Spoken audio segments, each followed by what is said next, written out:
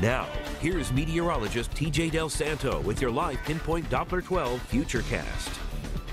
A lot to talk about. We've got fog showers, maybe a thunderstorm this evening. Let's first take a look at the severe thunderstorm watch off to our west, a rear severe thunderstorm watch off across western New England, New York, and into New Jersey. Means there's the potential for severe weather there. Quiet in our area for now in terms of rain, but look at this line of showers and thunderstorms across New York, down into New Jersey, and all the lightning associated with it. Taking a close look at this storm. Storm standing as tall as 30 to 40,000 feet high in the atmosphere. Very impressive for late February. Our threat tracker for us locally this evening, we are looking at some areas of dense fog. We'll see some showers become more widespread.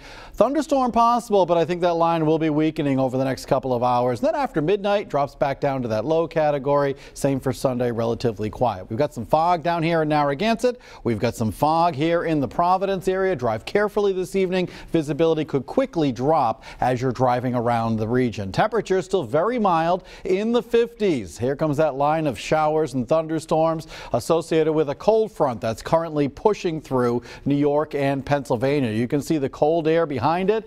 37 in Syracuse. Meanwhile, it's 52 degrees here in Providence. This cooler air will be working its way in throughout the nighttime tonight. So here's our Futurecast. Look at the possibility for some downpours over the next several hours. Here comes that line. Notice how it kind of falls apart a little bit as it pushes through southeastern New England, but a rumble of thunder certainly possible anytime after about 8 o'clock this evening. Lingering showers through midnight, and then we'll be clearing out late in the night, setting us up for a sunny day tomorrow, but cooler. Futurecast for tonight: fog, showers, maybe a thunderstorm, overnight lows about 37 degrees. It'll get a lot cooler late in the night with the skies clearing out. For Sunday morning, starting out in the 30s, we'll find temperatures rising back into the low 40s in the afternoon. Quickly pinpointing the afternoon, temperatures will be topping out in the low 40s. Charlestown, Narragansett, Newport about 42. Low 40s in Johnston, Providence, West Warwick, Cranston, and Warwick. 43 degrees in Fall River. We were in the 60s over the last several days.